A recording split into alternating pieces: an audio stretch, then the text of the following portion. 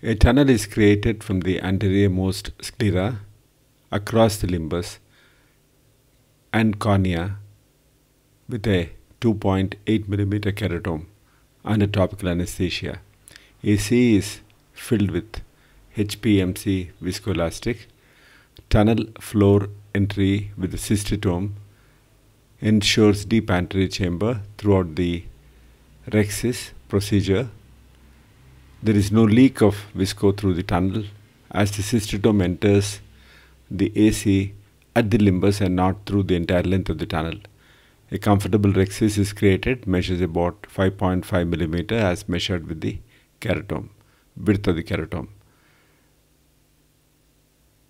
That's a little more than the width of the keratome.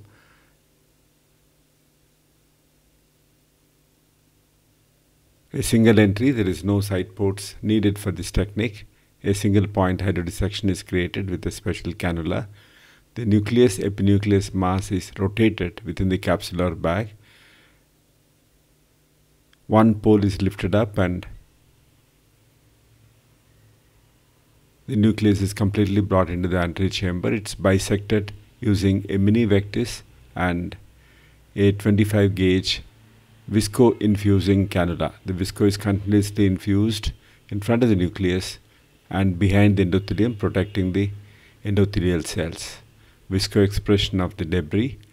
The second half is brought in line with the tunnel, and similarly visco being injected in front of it, and visco helps the nucleus come out of the anterior chamber very comfortably. Capsular separating hydrodissection facilitates excellent and easy and complete cortical aspiration. A Simcoe cannula is used for that. The cartridge is slit on the top.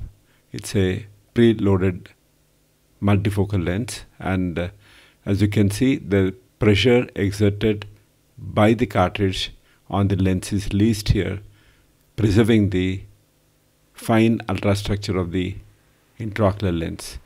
IOL is rotated in the bag, positioned such that the haptic optic junction is at the lateral field at the horizontal meridian. This minimizes the dysphotopsia.